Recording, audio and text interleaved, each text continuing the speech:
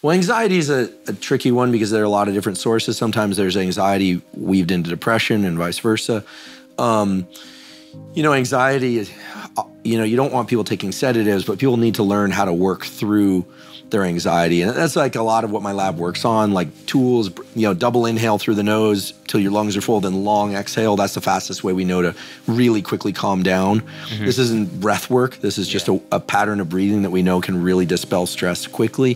So-called, it's like, and you just dump all this carbon dioxide, which is, so some people, frankly, a lot of people who are really overweight or even mildly overweight who have sleep apnea have more anxiety because they're not getting rid of CO2. Oh, wow. So they're literally suffocating in sleep, and you'll see these people, they're mouth breathers.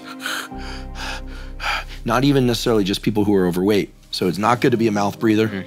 You don't blow off enough CO2, anxiety goes up. You should sleep with like athletic tape on your mouth so you train yourself to breathe through your nose, because apparently it's way better for you. Yeah, I'll do cardio. I do a long run once a week or some long cardio. I do it, I try and not mouth breathe the whole time. Can it also change face shape? Yeah, so there's a wild book called Jaws, A Hidden Epidemic by colleagues of mine at Stanford, and they have these twin studies. One kid grows up in a culture where they eat a lot of soft food, drinking Capri Sun, eating applesauce, baby food. The other one is, you know, got stuck in the jungle or wherever it is, and they're chewing on bones and chewing their food. And one kid, these are identical twins, has beautiful jaw structure and high cheekbones, and the eyes look nice and clear. The other kid is like droopy, the teeth are there in their mouth breathing. They show this, there's one case of this young girl who she got a pet hamster, I think it was, got a allergy to the hamster, and literally took this beautiful young girl, and her face just starts aging at a rapid rate. They get rid of the hamster. She goes back to nasal breathing. They do a little encouragement of nasal breathing using the mouth closure thing at night, do a little bit of medical tape. And like these beautiful, almost like model-esque features come back in this girl. Jaw shape and the clear to the nasal passages. You know, really there's no reason why any of us should ever I had braces, but all your teeth should fit in your mouth, right? And you should be able to put your tongue on the roof of your mouth with your mouth closed. I can't quite do it. Your palate should be somewhat wide, you know, and so when we see, now there's the Jawzerciser is really big in Hollywood. That and peptides are like taking over. Wait, Jawzerciser? Yeah, they have these like things where like. Bouncy mouthpiece. Yeah. The only problem is it makes people drool. It's pretty gross.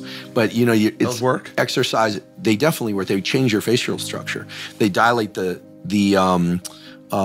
nasal passages. You look at somebody who keeps their facial muscles strong. And this is for women and men, their jaw muscles strong. We're not talking about the I mean, there's certain people who are like genetic freaks, like my friend Laird Hamilton. He's got, you know, it's like big old neck and like huge jaw. Like he looks like an actor from the 70s or something. He's just naturally that way. But people who care about their facial structure, especially who don't want, a lot of people are concerned with like, what's going on with my skin? A lot of women and men are like putting all this stuff on to figure out how to get rid of the droopy eyes. It's actually a facial muscle issue.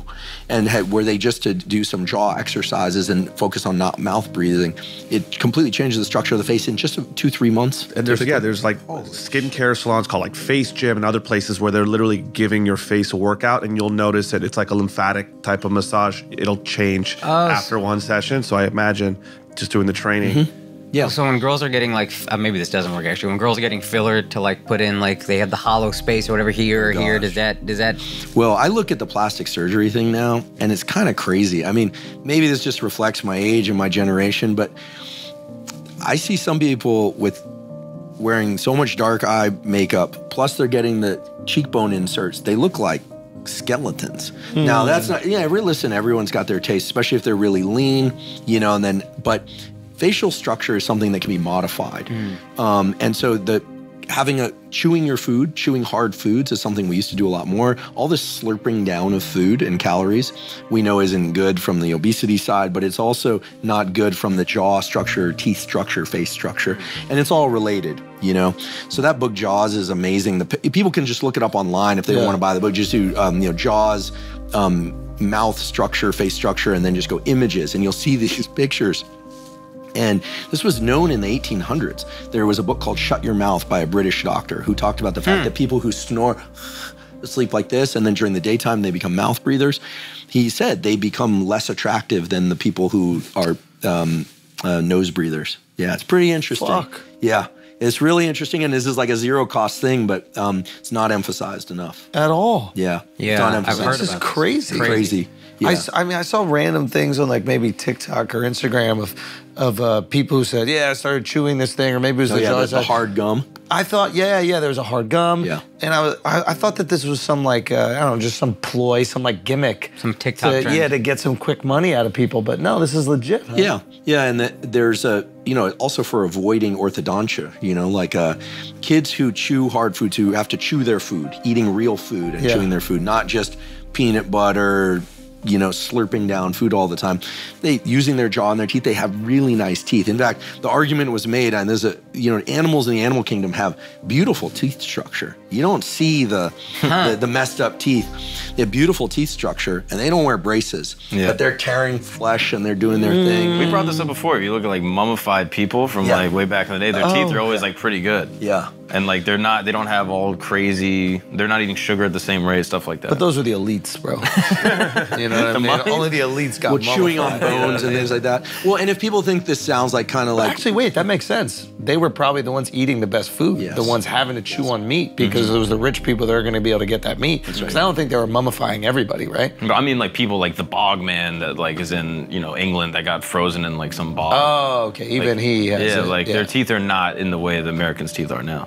So then why did humans start losing their teeth? Is it like this nice structure, you mean? yeah, like you even look back at, old presidents and stuff like that. Like George Washington had all fake teeth. Like what did he start ingesting that's getting rid of? Well, I think back then the problem was that, there was dental care is still a good idea. Yeah. In fact, bacteria in the teeth and not, I'm terrible Maybe about sugar, flossing. maybe sugar too? Sugar and Yeah, also right. people not flossing. Flossing and, flossing and tooth care actually improves heart health. This is not pseudoscience. Yeah, I've heard that. Because if you have bacteria living in your mouth, right, and starting to take residence in your mouth and they get into your system, it can cause issues for the rest of your body. We of course operated as a whole system. I'm pretty bad about flossing. I was one of these kids that had tons of cavities.